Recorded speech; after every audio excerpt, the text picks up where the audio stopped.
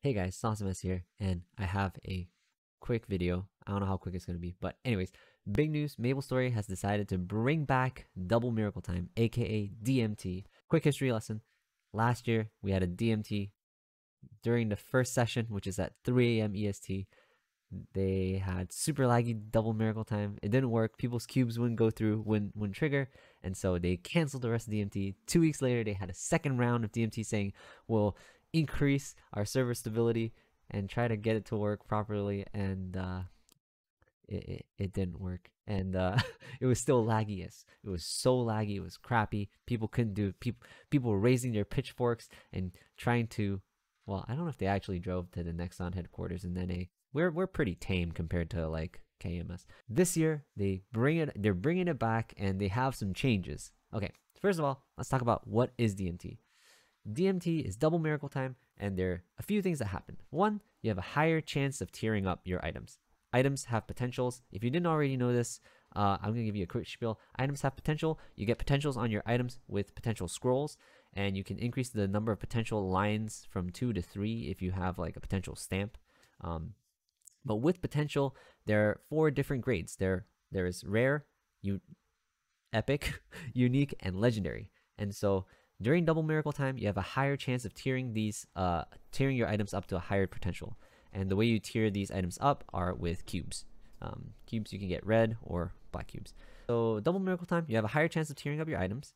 You also have a chance to tier up from rare to unique, aka skip epic. You can skip a tier, so you can go from rare to unique or epic to legendary. So that's a chance, and they call that the Double Miracle Time. La. Yeah. Usually double Miracle Time also is accompanied by a cube sale. They're not doing that this time around, so that's kind of sad, but whatever. You guys get your Double Miracle Time. Cool. Now that I've described what Double Miracle Time is, we can go on to the announcement to see what the difference is and what they're changing about it. Cool. Double Miracle Time. This is like a day ago, so I'm kind of late. It has been a while since the last memo. I hope you're having good summertime. Today I would like to talk about our upcoming Double Miracle Time. They like literally don't explain what Double Miracle Time is in this thing. Like they just assume that all the players know about this, which I guess is a fair assumption. Anyways, so how this is gonna work, on the 22nd of July, there will be a quest or a registration. There'll be a quest in the game where you can register to participate in a Double Miracle Time date. I say date because there are a set amount of dates from July 28th to the 3rd for you to mark your Miracle Time. MYMT, baby. My MT. Whew. So it's like 7 days, I think, 7 different days that you can participate in. Every single day, every world will get 4,000 players. There will be 4,000 players that can participate every single day per world. So in Reboot, which is the most heavily populated server, there will be 4,000 players will be participating every single day. So 7 days, that's like 28,000 players. That's what they say here. Boop.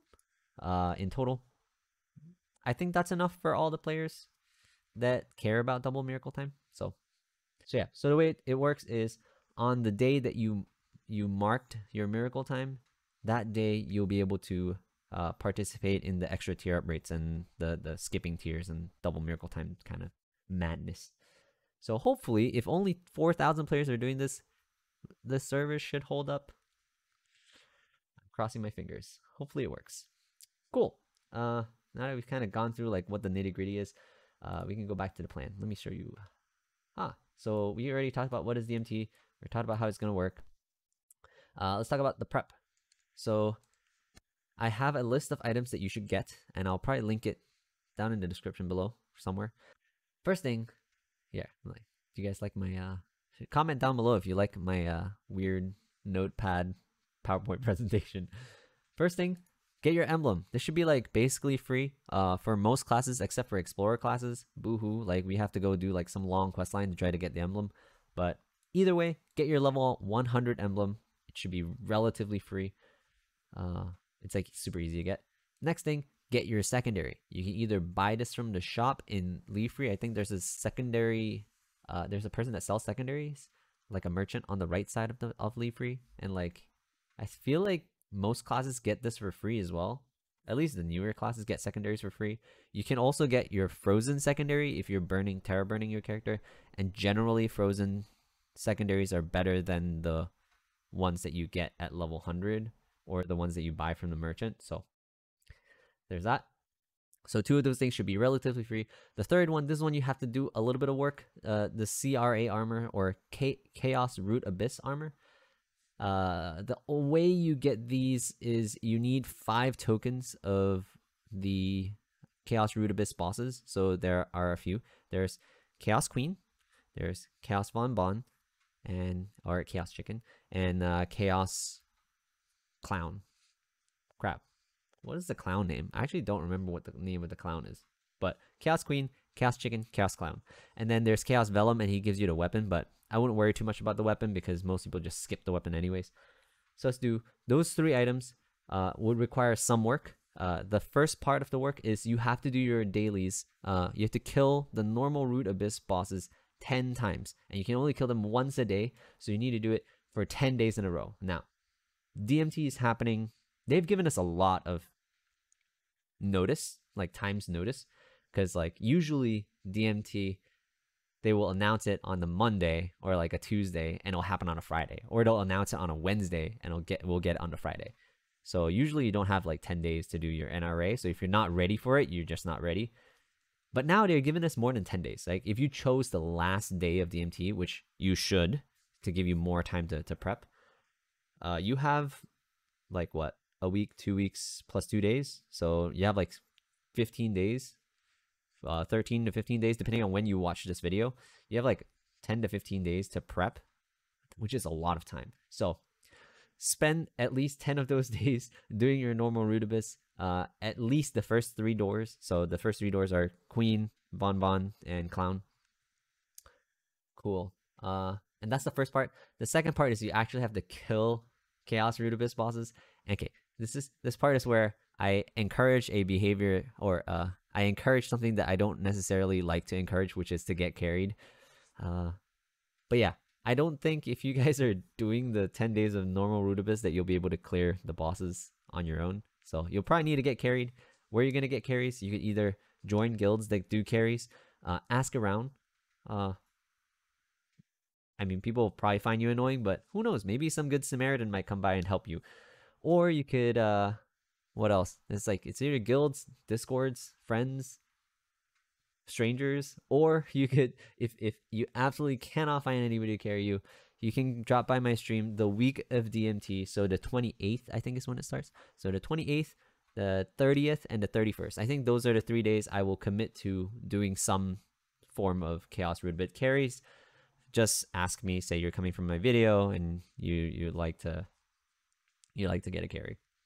I will commit to doing some carries. I won't necessarily say everybody that asks gets a carry.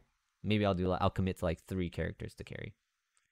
I really don't like carrying people, but I am such a nice guy. I'm such a nice guy. Just kidding. Anyways, so CRA is probably the most annoying one. And the last bit is accessories. You want to get 5 accessories, if possible. Where you can get these accessories, you can look at this list, which I will post down below. You have alien accessories. I don't personally like this because they're higher level and it costs more to reveal potentials.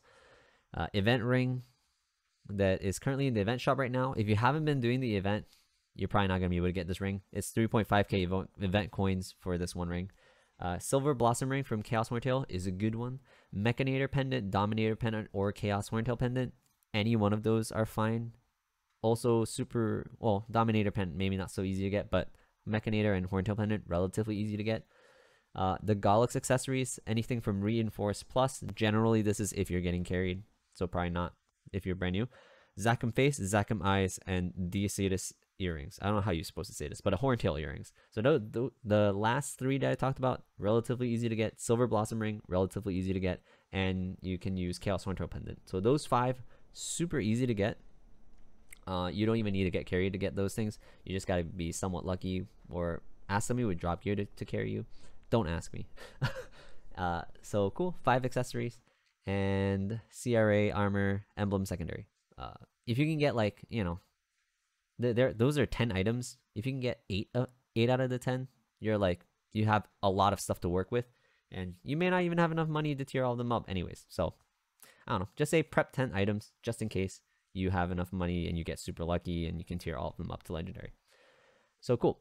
That's about 10 items. And if you've already read ahead, I estimate it's like kind of like 500-ish mil per item to tier up to legendary from rare. I personally like to use black cubes, by the way. If you want to use red cubes, go ahead, pick your poison. I think it's roughly the same. Yeah, roughly about 500 mil per item worth of black cubes. If you're relatively lucky or like about average luck. If you're unlucky, this is not gonna work. You're probably gonna spend like a bill, 2 bill per item to legendary. But yeah, so with that estimate, 10 items, 500 mil, you need roughly about 5 bill. This is probably the last part of the video, talking about how do you get this 5 bill. Let me like kind of get rid of this. Getting 5 bill, not super easy. If you're brand new to the game, this probably will be very difficult. You can at the very least get 1 bill from doing 10 days worth of Ursus. You can get like 90 to 100 mil depending on what level you are, but as long as you participate in Ursus every day during the 2 times meso slots, which is around 9 o'clock EST to 1 a.m. EST, it's like a wide window. Just go in there, look for a quick party, a quick join a group of 18, and just like hit a little bit, help rescue some people, and you get like 100 mil. It's like really 30 mil each run. You get 3 runs, and so that's about 100 mil. So that's like a really easy way of getting quick mesos. You can also farm 40 hours at 100 mil an hour rate, which I don't know if that's like, I actually have no clue how much people make in like the early game. But if you can do that, 40 hours is quite a bit. It's like 4 hours a day in 10 days. Maybe you can do it, maybe you can't, and maybe you have some extra mesos just sitting around. I don't know, from like doing bosses or whatnot. But cool. Let's assume you can do 100 mil an hour or 200 mil an hour, which will be 20 hours, which is like a wealth pot a day, which is not too bad. If you don't know what wealth acquisition potions are, you should look them up. I can't really describe them or talk about them in this video. It's like too long already. Cool. So you can these are like some ideas to get your 5 bill. Maple Tour is another good idea, but I have no clue how much you're gonna make on Maple Tour, depending on like what level you're doing and how many runs you're doing a day. But those are some of the options. Cool. Last thing, the strategy the day of. What is your DMT plan? Okay, if you only have 1 bill, work on your emblem and secondary to unique. Specifically, get them to unique. Why? Because it's relatively easy to get to unique, especially if you hit a double miracle time on your rare, from rare to unique. Then you can just keep it at that, get your secondary to unique, and it's easy for you to like gather master craftsman cubes nowadays. You can just like roll them to try to get like 9% attack, or you know, maybe if you can get 2 line attack, like 6%, 6%, or 9%, 6%. That's like amazing, right? So you just want to get some percent attack on your emblem and your secondary to like kind of increase your damage pretty significantly. What about after that? So after 1 bill, so 2 bill to 5 bill, I would suggest getting your accessories to legendary, and then whatever you have left over, CRA to legendary. Or actually no, CRA to legendary would be last, and then we'll do emblem and secondary to legendary. So emblem and secondary to unique first, just to get like a solid amount of percent attack, and then you get your accessories to legendary with the eventual goal of post DMT buying red cubes to get 20% mesos or 20% item drop rate. So I'm gonna write this down so you guys can see mesos / drop, right? And then once you get those to legendary, you don't have to get these. This is like an eventual goal, right? You use red cubes to get that after DMT. Just get your accessories to legendary, then get your emblem and secondary to legendary if you have enough money, and then if you have more money, get your CRA to legendary. Now, some of you may be lacking in potential scrolls. Here's a strategy to get some potential on some of the things that you just got. So for example, if you get CRA, you can use what's called Transfer Hammer to get free potential scrolls. So if you farm, CRA is level 150. And if you don't know what Transfer Hammer is, I'm going to give you a quick rundown. Basically, if you have stars on one item at level 10, or let's say at level X, you can transfer those stars and the potential on that item to another item that is level X plus 10, or within 10 levels of the first item. So let's say Pencilier is level 140. You can transfer potentials. You can transfer a potential from your Pencilier to your CRA up to Epic. You can't transfer anything above Epic. It will go back down to Epic to your CRA. This works specifically with the Pencilier overall.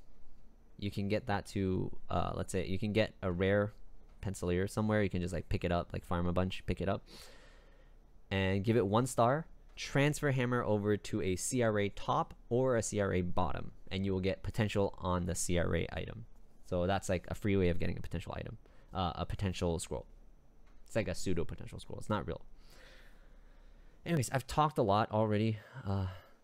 If you have any questions, I know I sped through a bunch of information. I kind of threw a lot of information at you. If you have any questions, feel free to ask them in the comment section below, or drop by my stream. I stream Mondays, Wednesdays, and Fridays on twitch.tv/saucems.